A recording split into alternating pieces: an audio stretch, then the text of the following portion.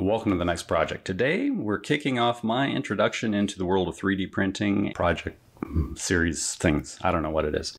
I am posting files so you can print 3D radius blocks for neckwork. There will be a 7 1/4, 9 1/2, 10, 12, 14, 16, and 20 inch radius blocks. They are all 2 3/4 inches wide here, so they will accept standard adhesive back paper, which you can buy by the roll. And they are all 9 inches in length, but you could print a shorter one if you wanted to. They will all come branded with what radius it is on there. I printed mine at the moment in PLA. Don't ask me how to pronounce whatever that is because I don't know.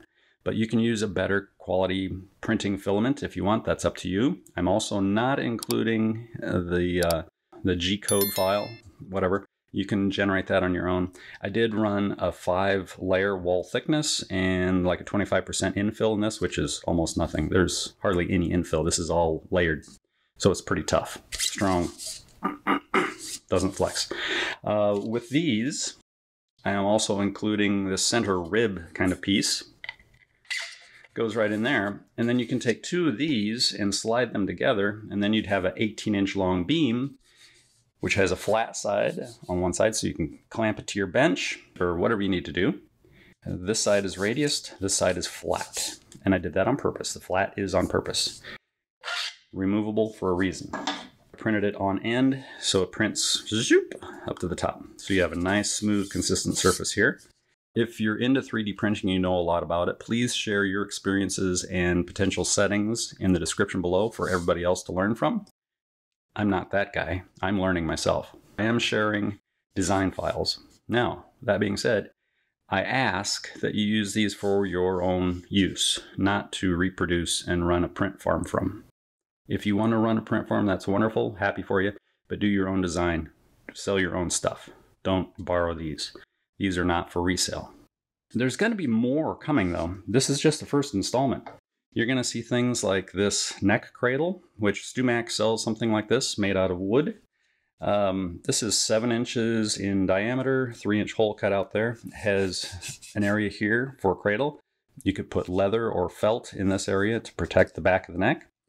In mine, you can also flip it over, and it has this shape, so you can put it on your bench this way, and your guitar neck will sit in there, so that'll be neat. I originally made, this out of wood. I've been using it for years. It's great. I wanted another one, so now I have extras. And this is what it looks like on the inside, or when you run out of filament during a print. 10% infill, 4-layer wall thickness. So anyway, this is coming soon. Other things coming soon, Fingerboard radiusing fixture. I've got it set up for a Makita palm router right now. I don't have other router bases to properly measure. Cool stuff coming, all free for your use. Please let me know if you want different radiuses included. I know there's a 400 millimeter radius that's I think right around 16 3/4 inch, something like that. I'm probably wrong.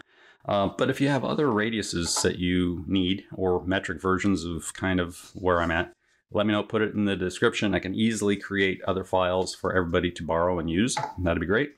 I appreciate it. Work as a team, right? Teamwork. If you haven't done so already, please subscribe to the channel. I'd greatly appreciate it. Hit the thumbs up button to let YouTube know you like stuff like this. What else? Subscribe, did I say that? Subscribe, thumbs up, ring the bell. That's good, ring the bell. Leave comments. Love hearing from everybody all around the world. And share your ideas that maybe we can add to this big list. And also any production ideas you have for everybody to learn from and share. That'd be great. Until next time, take care of yourself and those around you. Bye.